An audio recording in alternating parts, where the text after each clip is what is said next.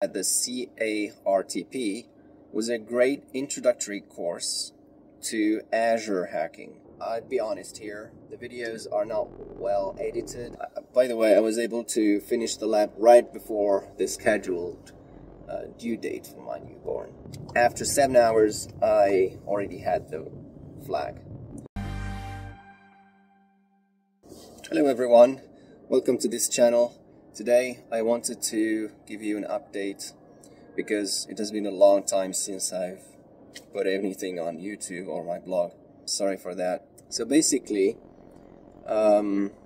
this year I have targeted 3 certifications to advance my capabilities. And obviously I'm an offensive security engineer, so I'm focused on the attack side. So this year I wanted to learn more about Azure hacking, and since I already tested CARTP from AlteredSecurity, Certified Red Team Professional, which is, as I explained in my previous feedback, was geared towards Active Directory, I wanted to do the same for Azure because they have quality labs and content. And so I targeted the Certified Azure Red Team Professional, CARTP, and Certified Azure Red Team Expert, which is CRTE. So I started earlier this year. I think end of 2024. I started the learning journey, and I took the package for 2 months because I just wanted to have some room for other projects to manage and have enough time to be able to grasp the content, apply my knowledge on the lab, and then have a solid understanding of the content of the course. And so on April I was able to pass the first certification. All I can say is that the CARTP was a great introductory course to Azure hacking. It explains the different tools that are used to communicate with Azure and Entra ID. I think probably the naming of the certification came while Entra ID was still called Azure AD. What I mean by Azure is the Azure Resource Manager. You know, when you log into Azure portal and you list all the resources apart from the Entra ID part. Basically the workloads that you're deploying on Azure. Virtual machines, networks, logic apps, and other stuff. So we learned how to use the AMG module, Microsoft Graphs, official module, but also other tools that use older versions of the API to allow us to do more enumeration. We explored the Azure PowerShell module that allowed us to communicate and interact with the different Azure resources through the Azure Resource Manager. And then we learned also a lot of open source tools, things like Azure Hound to perform enumeration, much like Bloodhound. Road tools, which is a great tool to perform various attacks. AD internals, which is great for all kinds of enumeration. I purchased the course when AlteredSecurity still had no unified dashboard, meaning that we had access as part of the course material, we had access to the course, slides of the course, the videos of the course, the lab walkthrough document, which was in PDF, as well as docx for easier copy pasting. And then we had access obviously to the lab.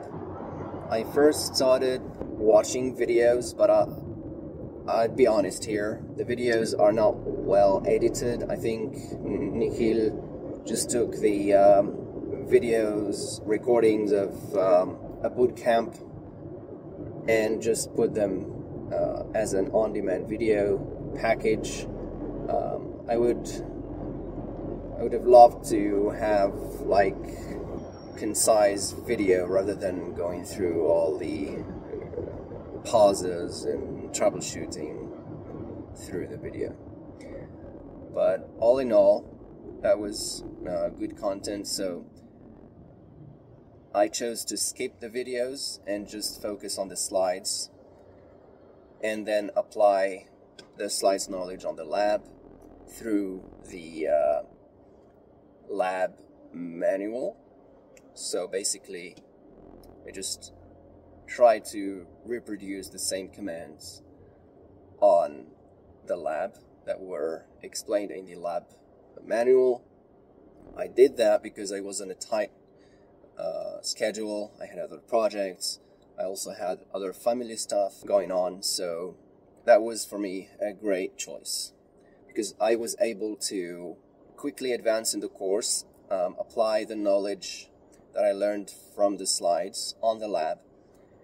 And if I didn't understand something, or like I felt something was missing in the slides, or I didn't understand why a certain command worked or not, I'd go to the video and then watch it. But that was rare because the documentation was great. The lab manual was greatly explained. I didn't start the exam right away because I had my newborn. So instead, I tried to advance in the CARTE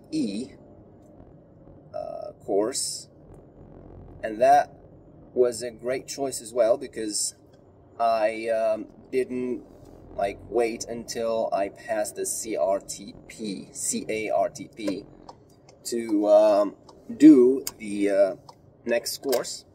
That when I manipulated the second lab right before my by the way, I was able to finish the lab right before the scheduled due date for my newborn. So I was able to explore other attacks, but the main thing was that for the CARTP case was that I didn't forget about the commands and the reflexes, you know, the mind muscles that I've built while learning the CARTP. And of course I had all my notes, all the commands that I used, and I organized things so that I can easily access them in preparation for the exam. And the day of the exam, that was way after I finished the CARTP course. I think that was like 2 to 3 months because I had already the lab already expired, but I had gone through all the course material, so I was pretty much ready. So when things got stabilized on my family side, I decided one day to start the exam. Now, everything now is accessible through the portal. But before going to the portal and explaining to you guys how the exam went, I just wanted to talk about the organization of the content of the course. CARTP is full of knowledge. However, I feel like it's structured in a way that it's confusing. But it might be just my case. I read other messages on Discord, and I think that other people share with me the same thing. The course is structured around kill chain steps, so enumeration, black box and gray box, and then initial access, and then escalation, lateral movement, tenant escalation, cross tenant access, and then persistence, etc. The lab was designed to have several attack scenarios to learn multiple things, which I found to be very good. The problem is that we had multiple kill chains in parallel all at once, and that confused me. So I had to not follow the kill chain approach in my notes, internal notes, and instead I put like enumeration, black box. These are the tools that we use. This is the methodology. These are the commands that we can run, etc., etc. And then moving to the next step in the kill chain, etc. And so I would have maybe a big kill chain, and within it we have multiple attack scenarios, if that makes sense. So that was a little bit confusing. Now, moving back to the exam, nowadays we have everything. AlteredSecurity has offered a centralized portal which allows to have all your courses aggregated in one spot, which is great, because I don't have to navigate through OneDrive folders and on one course and then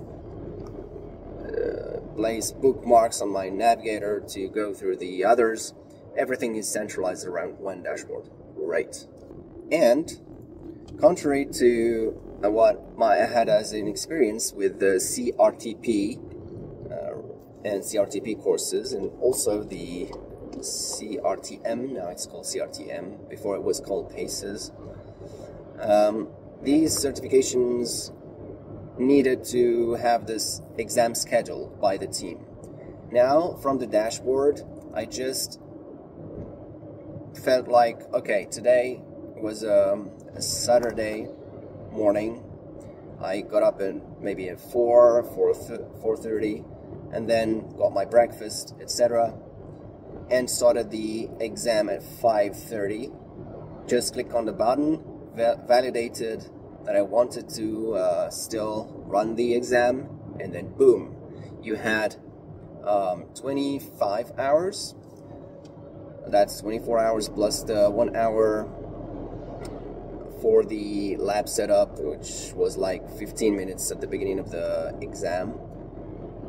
I had all my tools that I downloaded from the dashboard on my machine, so I copied them on demand as I needed them, because I didn't want to take time copying all the tools. And finally, I think I just used 10% of the tools that we learned. And yeah, the exam had access to one student VM, the exam VM, and from there you have the access to 2 tenants, and you have resources spread across those tenants, and the final objective is to be able to capture the final flag. All I can say is that the exam was a bit easy in my opinion. There were some hurdles that I was able to solve through the journey, but after 7 hours I already had the flag. So meanwhile, I was writing my report and I was documenting the screenshots, and it took me just maybe 1 hour to finish up the report, generate the table of content, and verify that everything is good. And I was able to send the report the day after. And after maybe 3 days, I got a positive feedback from AlteredSecurity saying that I am now officially CARTP certified. Yoo! Alright, see you guys in the next episode where I talk about the rest of the certifications. Stay curious, keep learning, and go find some bugs.